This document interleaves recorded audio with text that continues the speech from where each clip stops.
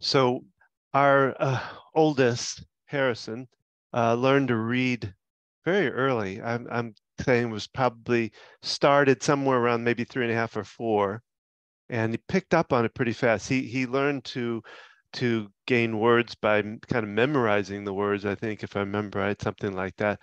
But he was reading books like he picked the Harry Potter series. We loved that series at the time. I can remember the excitement around each book that would come out, and he would just chew them up basically as far as reading them and getting them done quickly. And I was just so amazed. He was an amazing kid. All my kids are actually. And so he learned very quickly how to read and was doing it very early. So when our second child came along, Abby, I thought, well, at about 3.5, I thought, well, we should be getting her to read. It's time. Harrison was at 3. Why can't she be at 3? And so I started to. Of course, we always read to our kids. Every night we would read stories. Some stories we'd have to read over and over and over again, but we would read to them. And I think that's where they got the joy of reading, was from us reading to them. But when Abby came along, I figured she needed to start reading at about 3. So I was trying to put books in front of her. I was trying to get her to start reading. And I remember approaching you, Gina, and saying, don't you think it's about time she starts to read? We need to get some books and get it in front of her and do some. And I remember you saying, no, we will start when she is ready to take it on. Well, of course, I didn't believe that. And I said, well, I'm going to do it anyway. So I would try to go in there and say, okay, come on, let's try to, and I would try to get her to do it. And I didn't do too much of that, but um, as you said, it was when she was ready, she would read. And so for her, I think it started when she was about 5, if I remember, somewhere around there, maybe a little 5.5. So she started to get some interest. Once she got interest in it, then she was the same way. She was just gobble them up and read them. And she read the Harry Potter books and all that. So it kind of showed me how important it is to address, learning by when they're ready to learn whatever it is they need to learn, whether it's reading, English, math, whatever, is to wait. And so it was a good lesson for me. And so on the third child, I know I let I let her do it as she was ready. I didn't try to push it. So, Well, hello, this is Gina. and this is Don. With Focused Healthy Family. And this is podcast number 56. And today we're talking about child-led learning. But before we get started on that topic, let's hear a word from our sponsor. And we're back. So today we're doing something different. We're going to talk about child-led learning. And the important for our audience out there to understand that Gina and I right now are in 2 separate locations. So we usually do this together. So there may be a little bit of hesitations here and there because we don't cue ourselves as well with being remote. And some glitchiness as I'm hearing a lag, and but we'll work through it anyhow. So child-led learning, what is that? What does that mean? What does it look like? Is it just for homeschoolers? We do homeschool our kids. And we kind of got into that because our oldest, like you described, was it kind of advanced as far as, he didn't really sound out words. He memorized. You told him what a word was and he remembered what it looked like. And so he was able to put a lot of words together at a young age and then able to read. I remember you doing phonics with all of the kids. And some kids sounded out. Our youngest was able to do that. Our oldest, no. Yeah. Not at all. He just literally memorized words. And these are all valid different ways of learning. And it's important that we work to our strengths. Think about yourself. If you haven't, like, I've been learning to crochet new stitches and be able to expand upon the initial scarves that I made. And And I learn best by watching a YouTube video and going Mhm. along and pausing it. You know, there are patterns that describe the stitches. I can't follow that. I learn best by watching the video, and I'll slow it down and pause it. And I've learned from a YouTuber who is British. And so I've learned the UK terms. And so it throws me off when I hear the Yeah. American. Did you learn how to talk like that too? Well, they have different terms. A double crochet is a treble crochet, and it's confusing. Well, and you remember with our oldest, I think where it really started was street signs. Oh, You yeah. know, I think I started with him because I was home a little more than you were. I was home for our church sound. You were home, I think, more with the second one, and you would do the same thing. You would take the stroller with both of them and go around and always Okay. talk about the street signs. You're taking credit for the street signs, because I remember Oh, well. he was an infant, and I would walk him, and I would just describe what I saw as we walked. There's Okay. a mailbox, there's a tree. And so I did it before he was born. Well, I did it before we were even married. I had I'm curling my hair, by the way. So. There's a fun little sketch on SNL with Kristen Wiig where they kind of outdo each other on things. So before we ramble on and on a little more, I'd like to read part of a blog post I wrote. I have a blog called Child-Led Learning. It's a WordPress blog, and I write all about different types of topics related to children and learning. And so I'm going to read from this. Things I have learned from my children. That's a lot. Okay. Pauses. I printed the page, and I didn't realize that at first there's all the tags before you get to. So I quoted the song, "Teach them well. I believe the children are our future. Teach them well and let them lead the way. Show them all the beauty they possess inside. Give them a sense of pride to make it easier. Let the children's laughter remind us how we used to be." So I find beauty and truth in this song. I am familiar with Whitney Houston's version, yet my research found that it was written by Michael Masser and the late Linda Creed in 1976. So I believe the children are our future. I also believe that I have learned far more from my children than I could have ever teach them. My children have reminded me of who I truly am. Living alongside of them, I have found my way back to my true self. It is a journey. It is a process. I know my children have helped me along my journey. I believe our souls are connected. On a spiritual level, we guide each other and have connections far beyond our current human condition. I have learned many things from my children, and I continue to learn more every day. I have been a mother for over 25 years and look forward to all I will continue to learn from my children throughout our current lifetime together. And then I just literally list a list of things that I have learned from my children.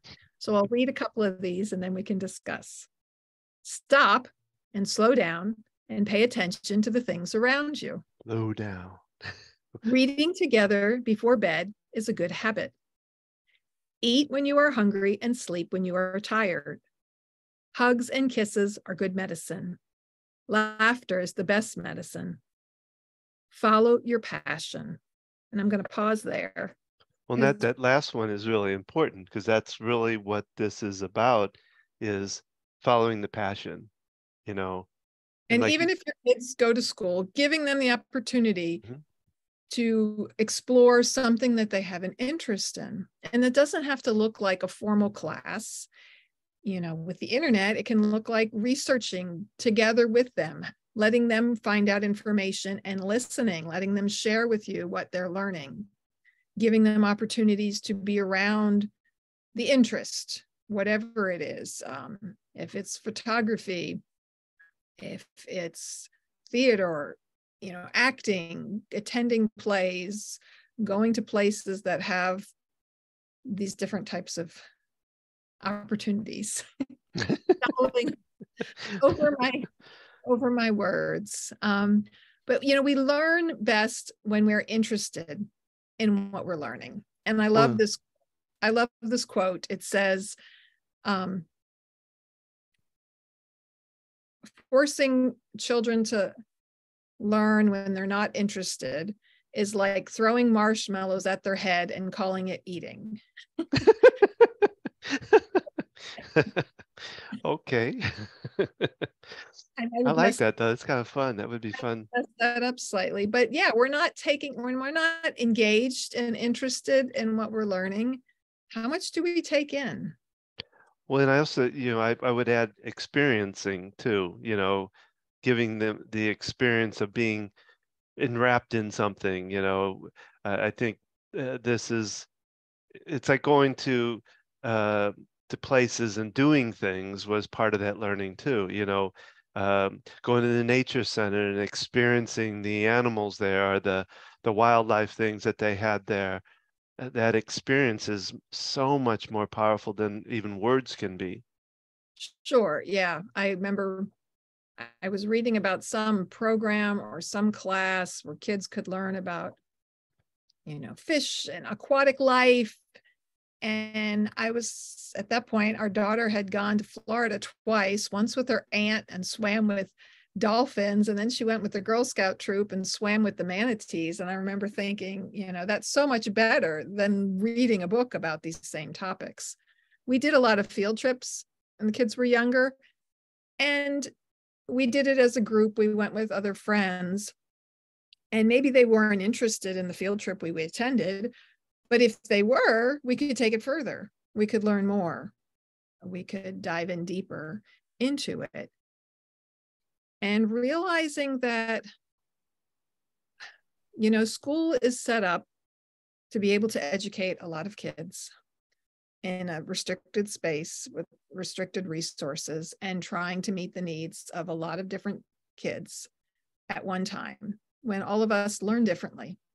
We have different strengths and different weaknesses. And I totally forgot what I was going to A lot of gaps here today. Well, and I think it's been helpful being so involved in their wanting to do these things, and not, it wasn't just we said, okay, go do this, or send them off somewhere. We were doing it there with them. We were enveloping ourselves in it too, as well as them getting involved. Many parents are Yeah. active in kids' school, attending field trips, attending other activities with them. And I guess where I was going with my point was realizing we all have different strengths and different ways of learning. And that's why some kids, it helps to have a tutor for them to learn something one-on-one that they might be struggling with in school, or having some extra activities to enhance that and give them those opportunities. And before I forget, I want to say it's also important that kids have downtime. The kids have time to be bored. It's so easy to be overscheduled and go from school to, after school activity, whether it's robotics or gymnastics or a sport or clubs and activities. And then you've got gatherings with families, and, they can have so much of their time scheduled. Well, the quiet time allows them to think and doubt and question and explore. And not just quiet, but yeah, think Well, about yeah, just their own time. 70s, going outside and just playing with neighbors and making things up. Boredom fosters creativity and curiosity and being able to explore. And, a kid who takes something apart, you can get angry at them that they just dismantled the clock or the computer or whatever, or you can provide them with the opportunity to explore, like, oh, you like taking things apart, well, in the future, I'd like you to ask me before you take this apart. But you know what? Next time, before you take the car apart. Do you want to read more from your list? Why, sure. So things I have learned from my children. Be who you are and don't apologize for it. Speak the truth, speak your truth. How we talk to people matters as much as what we say to them. Respect is a two-way street. If you love to dance, then dance as much as you can. Reading a great book is more fun when you read along with friends. And Satoshi Tajiri created Pokemon. So you probably put in that list about Toyota too, and who started Toyota. we did some different activities, some on our own, some with a group of friends. We were in kind of cooperative learning opportunities with friends from a young age. And we participated in an activity where each family took a different country and learned different things about it. And we presented these ideas that we've learned with the rest of the group. And because of our love of Pokemon, even though most of the kids in our group loved Pokemon, somehow we got to pick Japan. And we learned to count to 3 in Japanese. And we learned about Satoshi Tajiri, and we learned about Pokemon, and we learned things about Japanese culture. And at the time, the kids were 5 and 9. So there were some basic things that we learned. I remember checking books out from the library. And then we made a poster. And I still remember we're in like a church, open area building. And Abby and Harrison are standing up at the table with their poster board standing upright. And Abby had some kind of pointer. Now she's 5 years old. And I remember thinking, she's going to be a great teacher someday. And she was describing things and she was pointing at things and talking about what we learned. And that's what I remember most from that, is just how she thrived in that, having the ability to teach others, right? When we can teach others something, it helps us to learn it even more.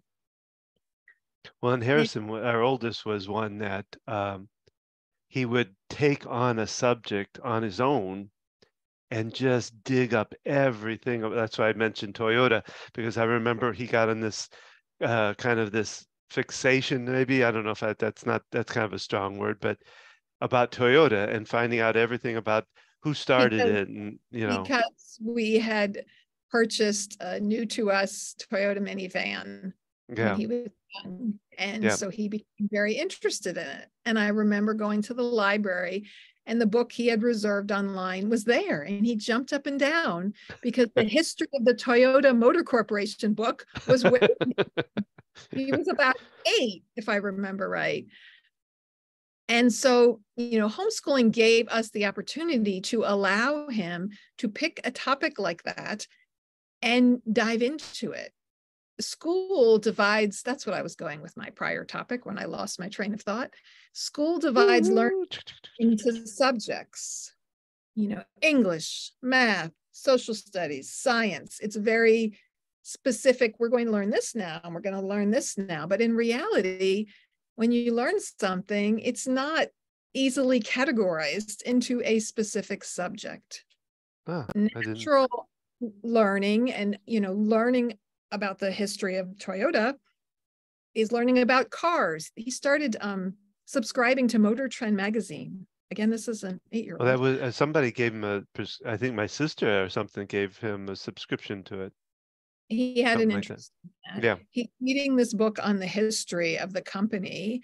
I mean, there's reading, there's English, there's history, there's social studies. There's so many different elements going on there. And, like I was saying before, the school is set up in a way that we can facilitate learning for a lot of kids at one time. And there's a place for that. And there's a reason that the school came about the way it is. And yet there are challenges to that. And there are components of it that do not work in our kids' best interest, like a child who wants to really delve into one area and spend the time on it. They often don't have that opportunity to. And to be able to explore that and not have to worry about, I got to, get my math homework done. I got to get all this, done at the same time too. And so, how do you do this if your kids are in school? Because this is, like we talk about with all our skills with parenting, it doesn't matter if your child is a newborn, if they're 15 or even if they're 25. We can always foster improved relationships with our kids, and we can always improve on that love of learning and that ability to follow through Well, with I would, oh, I would think it's, again, it goes back to parent involvement and then being able to, take what they're learning at school and steer it towards some type of a passion of theirs. If they're learning about I don't know, German culture or something, but they've been given something to read about it, you might find a video on it, or to also give them because they learn better by watching sometimes than reading. You might do something like that and then help them to do the reading part of it. But it would enhance it by doing something that they have more interest in, but on that same subject or something. Does that, I don't know if that makes sense or not, but it does. And also remembering that if we take over this interest and we're like, oh, you need to do this and you need to read this and let's play this game now and let's do this, you're kind of messing with that natural curiosity and that natural rhythm. yeah. Providing the resources, giving them the opportunity. I would often check books out. Our middle child got interested in poetry, and I went to the library and checked out some different poetry books and gave her the opportunity to look at them. I didn't coerce her to read any of them. I simply said, here are some books. We gave the opportunity to look at them herself or look at them together. And maybe I returned them 3 weeks later, and maybe she didn't even open one of them.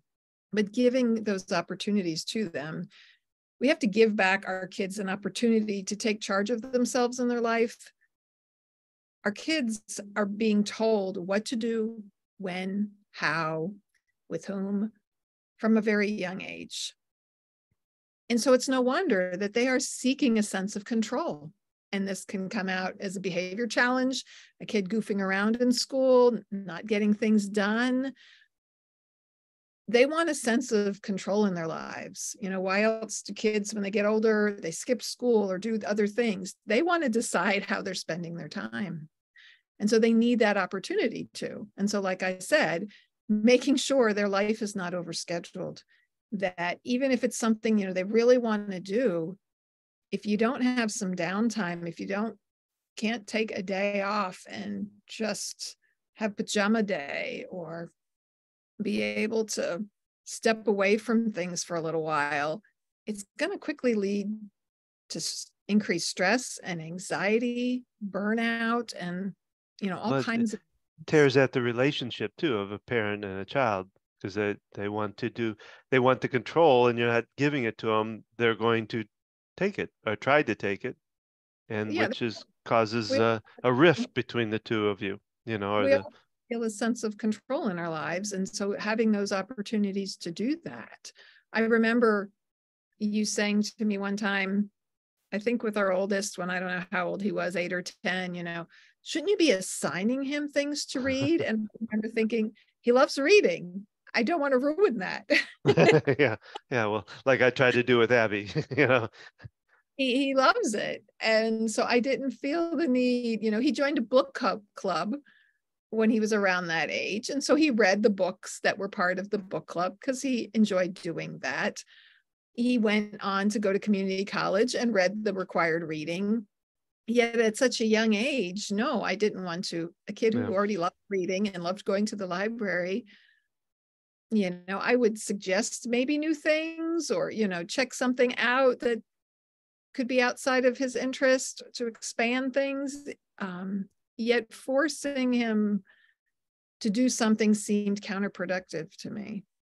Well, and that kind of goes along, like overall, what I see with the childhood learning, which I find amazing, is because we've given our children this opportunity, because we have let them lead us in how they wanted to learn. I've been amazed, especially by our youngest now, who is doing so much stuff on her own and coming down and she'll come down and tell me about this, well, like something she programmed, she's made up a game, a program game, And I'm like, ah, you did that. How did you? She said, well, I watched some YouTube and I read some stuff and they want to learn and they do it. They explore on their own. There was no, I didn't push her to do that. I didn't even know she was doing that. And, that was amazing to me. And it just kind of tells me, well, one, I give kudos to you, Gina, because when I remember when we started this homeschooling thing, I thought, oh my gosh, this is voodoo, because like both of us come from that background of having to go to school, when, My all mother that, was a teacher, all college that, yeah, couple. yeah, all that structure that we went through and all that, it was really hard for me to take this on and go, we're not doing school. How are they going to learn? All those doubts and questions and fears even came out. But over time, when they do those things like that, like coming down with something they've learned on their own, and it's amazing, especially for, I think the first time she did that, she was pretty young. I mean, I can't remember, probably maybe 10 or 11, maybe. And I'm thinking, my gosh, I can't imagine anybody in school that's already got that kind of talent or has been, I don't know. It just, Had had the opportunity to yeah, yeah. pursue that. And so it has really shown me over and over, because I mean, she wasn't the only one I mean, Abby did it, Harrison did it, all, they all did these amazing things on their own, just because they were curious, and their curiosity took them into a place of exploring and wanting to do something. And it just, I don't know, it just find it amazing again, and really helped kind of prove me wrong, I guess, in a way, which I'm happy to say that's good to prove me wrong in that area, because it has paid off. The toughest part, I think, especially with our youngest, is she has a hard time seeing that, where she is with stuff, and how smart and talented she is, because she's being told by some of her online friends of how they go to school, and she feels like that's supposed to be the way you're supposed to do it, but yet she's doing it on her own, and she just can't see it because it's not set up in that structure like she's been told that's the way to do it.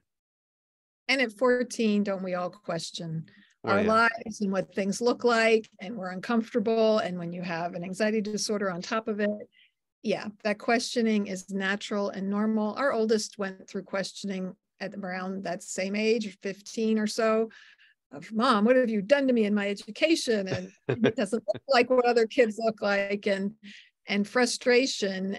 And he went on to community college and he got his associate's degree, and he's moving up in the company he works for. And reflecting back, it's just kind of that questioning time. So no matter what's going on, when kids are teenagers, that's part of their brain development, is to question and challenge and doubt the way things have been done. And that's part of their learning. And we Well, need that's to critical thinking too. step out of the way and taking that personally, and realize that's part of the process of what they're going through. Well, and they've also, each one of our kids so far is really followed their passion into their job, which to me is a, I mean, I know Abby still has a ways to go, because there's a lot she loves what she does, but there's some things about the job itself is not as. But she has an interest in dogs and a love of dogs, and she's working for her aunt, who's a dog trainer and runs a business with dog boarding and training. And she's working there and living with a friend on her own, 3 Yeah, hours, and functioning. yeah. Is So, this what she's going to do forever? Who knows? I mean, our son's assistant manager at Best Buy, is he going to do that forever? Who knows? I mean, how many different careers have you had, Don? no, don't, let's not go down that road. We all change No, our no, life, I know. and we change our path. You got a degree in business, wanting to go into marketing, right? Yeah. Is that correct? And you wound up in food service sales, and then you got tired of traveling. Well, And even deeper than that, when I was really small, my goal in life was to be a car designer. Okay. I loved everything about cars. Well, you remember I have that scrapbook of where I used to cut out all the latest cars each year, And, then I ended up in web design. So I was in design. It just wasn't necessarily about cars, but so, in a way, I kind of followed my passion in a way, from when I was really, well, now that I think about it, if it's okay, um, I remember as a kid, raised Catholic, mom always wanted us to be a priest and all this stuff. I didn't really want to be a priest except for the sermons. I wanted to be the one. I loved the priest that would give a cool sermon and would talk to us, And now I'm at a place where I'm working on being a speaker. So I guess in a way, Didn't you what's say that? stand up at home and give sermons?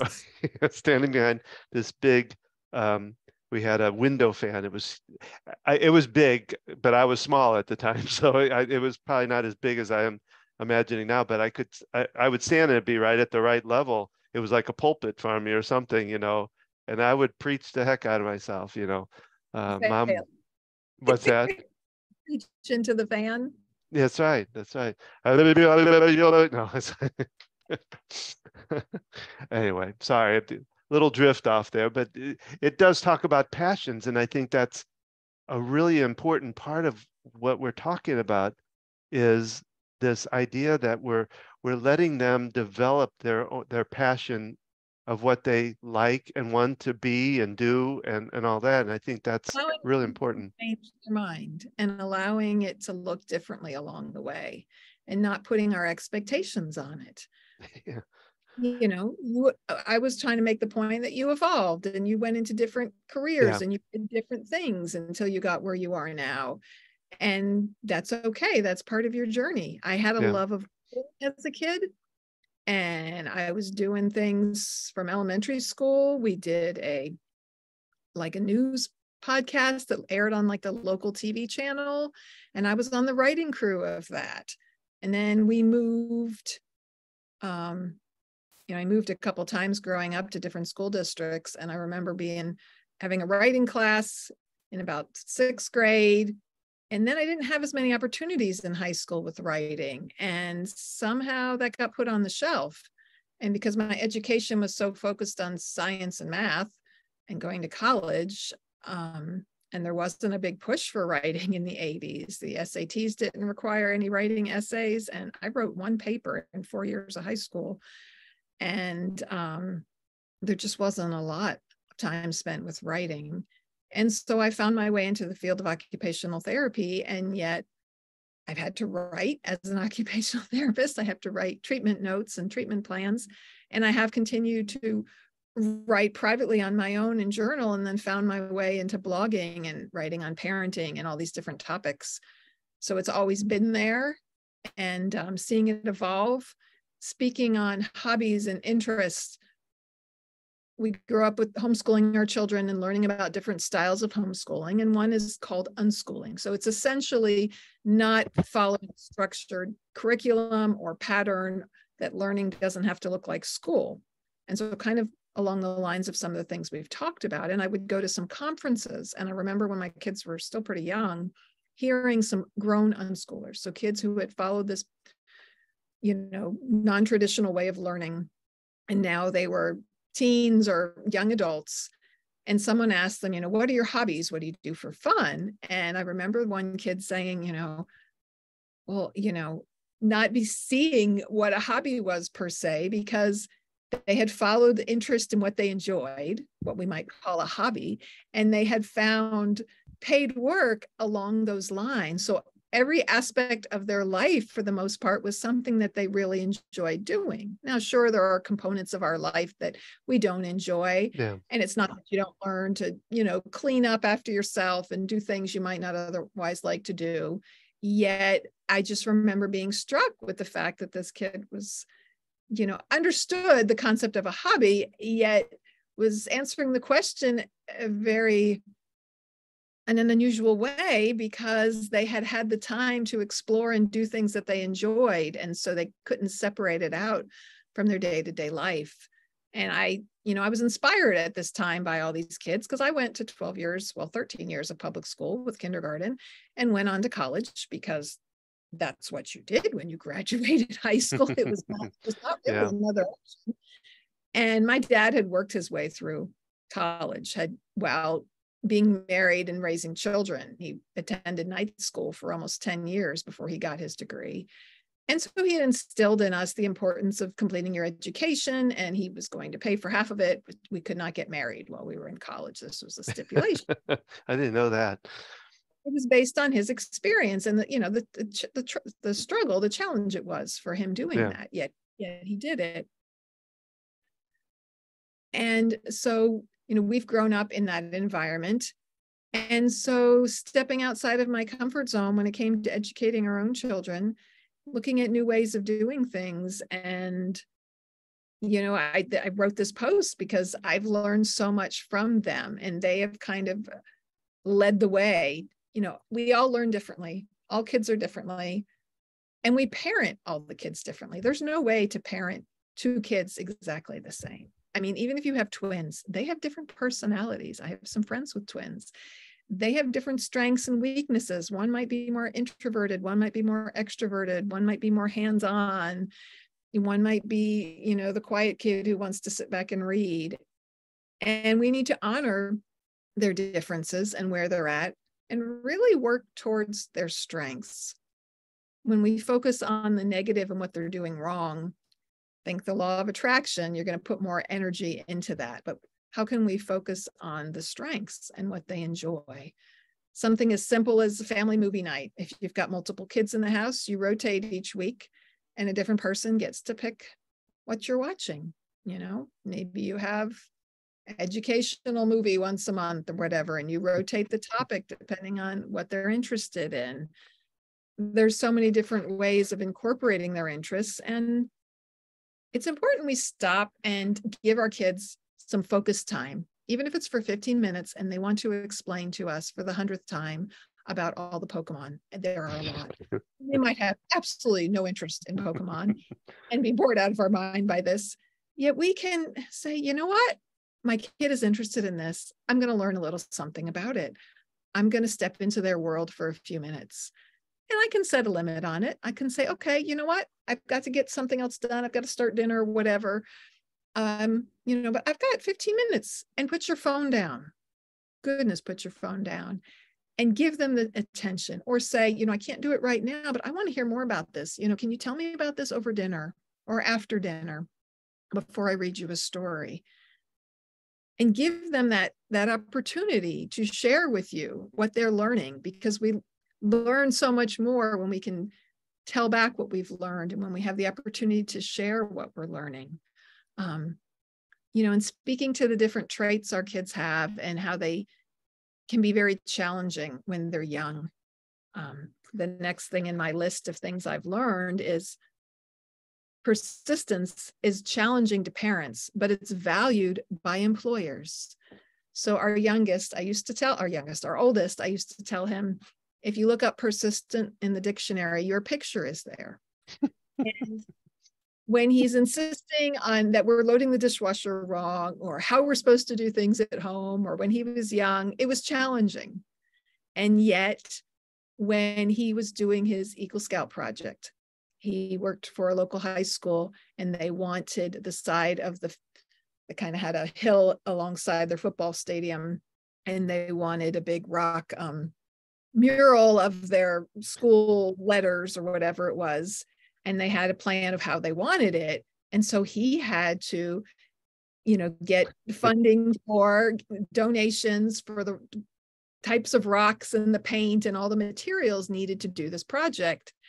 And I think you took him around to some of these places. Yeah, well, he's I think a natural born salesman in a way, but he got the rocks, he got the paint, he got everything donated that was needed. But I mean, talk about persistent. I love the story with that, because that when we were, like you said, it was this circle. We had to first dig out this circle in the hill and then put rocks down. 12 feet, more 15 feet It round. was, yeah, probably 15. Yeah, it was big because they wanted the two letters of the school's name up there.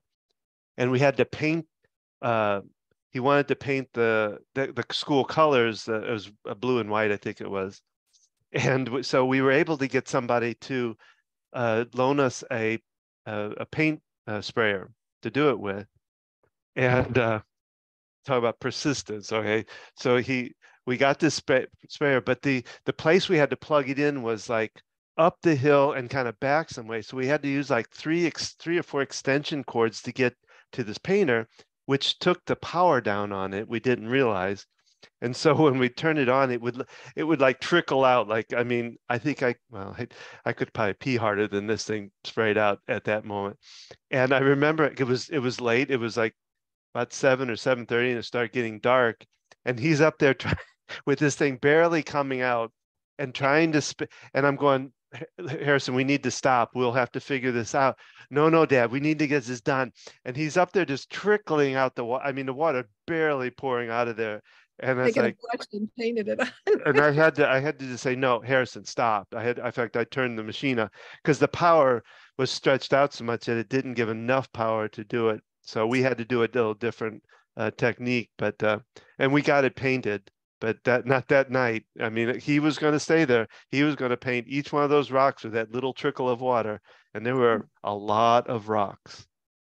I also remember he went somewhere to get a donation, and he just persisted so long that they initially were not going to, or didn't. I can't remember the exact story, but there was some, if it was a local hardware store or something, that he just persisted so much that I remember them saying to him about, you're just really persistent, aren't you? Yeah, he never did. He would not give up.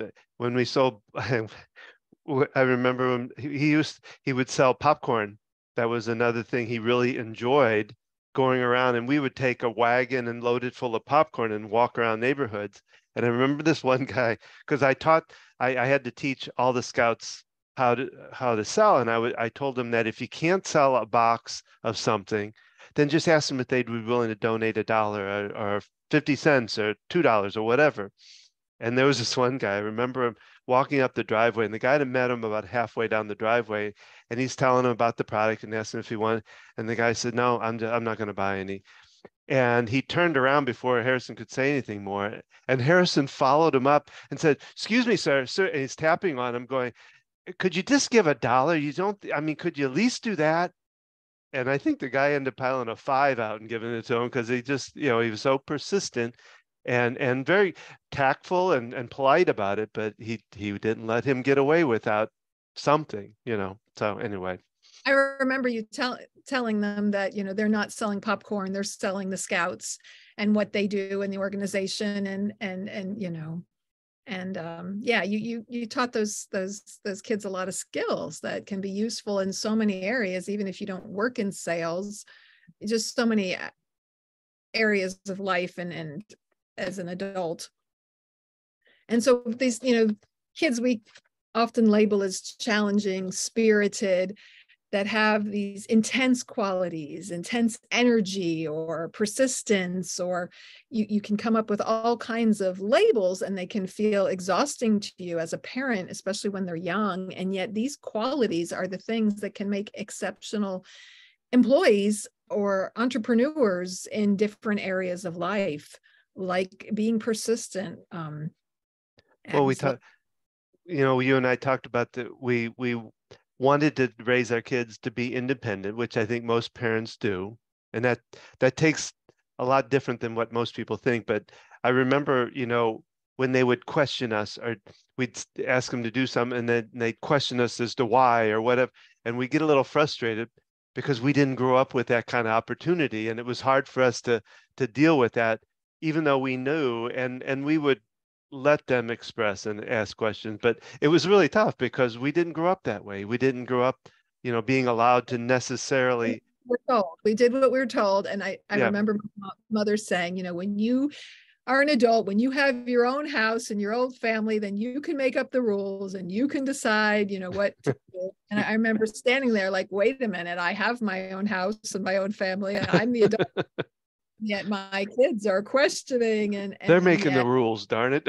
and so it was a new avenue, and yet I wanted to give them that voice to feel heard and to be able to explore and discover. And I had great parents, and Yeah, I did too. I mean, they were doing the best they knew how, the way they knew how, and we, we now are we both had parents that were there with love, even though they, some of the ways they did it weren't maybe the best way or something, but they we did all it. make mistakes. We all make Yeah. mistakes, and we're all coming from different places and different times and generations and all of that. And so there were things that I wanted to do differently. And like I said before, all kids are differently.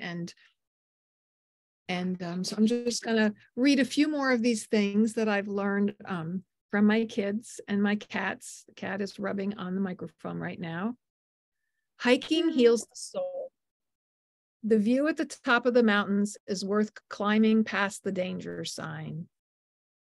The first time at the beach is the best time. Going to the beach is even more fun with children.